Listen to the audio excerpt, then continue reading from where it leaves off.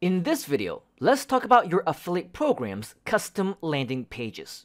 You can provide multiple landing pages for your affiliates to promote. This is helpful if you want to provide your affiliates with choices to send their leads to your homepage, a webinar page, a specific product page, or whatever other pages that you might want. You can do this within the Custom Landing Pages tab. By default, the main page you had already set up in the Contents section would be displayed here as the first option for your affiliates to promote. To add a new one, click on the button labeled Add New Landing Page.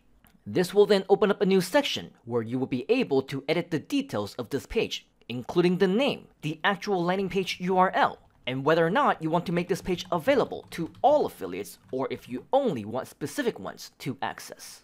If you choose specific affiliates, you would then be able to choose those specific affiliates by clicking on the same Available to Zero Affiliates button that we talked about in the Commission Overrides tutorial, which you can go back and check if you need to, as the process is exactly the same.